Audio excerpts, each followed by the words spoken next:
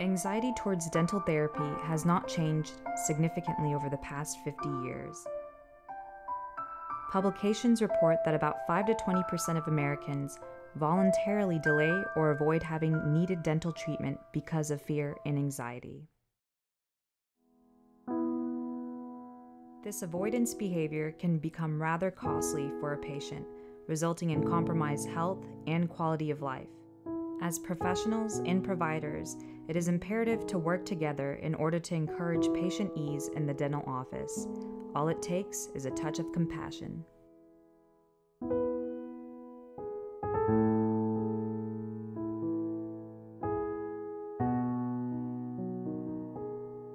Listen to the patient in the patient's language, which means getting in touch with the patient in the nonverbal sense.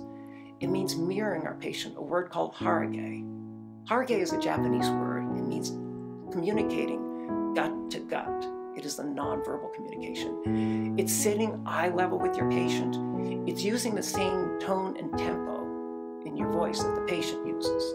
It's using the same expressions of your face, of your body language. It's an amazing experience. As you get in tune with your patient, you actually start to feel what your patient's feeling. And through that feeling, you can develop a true empathy that allows the two of you to communicate at a level that allows the patient to finally start to become more comfortable.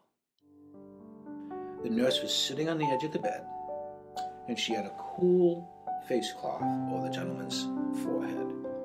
And she was holding his arm and simply stroking it. And she was just talking gently into his ear, and he calmed right down. Now, that nurse did not have a magic elixir. She didn't have a magical pill or wave a wand that all his discomfort went away. But what she did was cared for him. And I never forgot that. Everybody has a story, and I think it's up to the dentist to get that story in the open so that you can better treat the patient. It's important to understand that you're not alone. When we see a patient that's under duress, that's stressed out, that suffered a loss possibly, even beyond fear related to the dental visit, it's such an easy thing to extend compassion by touching their shoulder and making them feel that they're in a place where they're going to be treated the way I would want to be treated.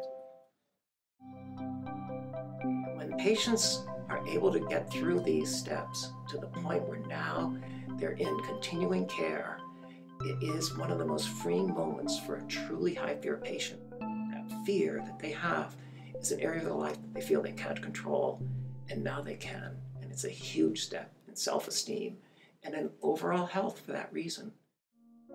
The intent of the Surgeon General's report on oral health is to alert Americans to the full meaning of oral health and its importance to general health and well-being.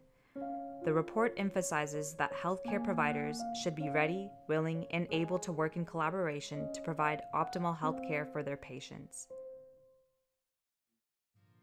The best way to make interprofessional relationships a reality is basically just having open communication, all the different health professionals that your particular patient is seeing. So not being afraid to get on the phone and call their physician, or call if they have a social worker, or if they have a nurse, just to make sure that you guys are all kind of discussing what kind of treatment this patient needs.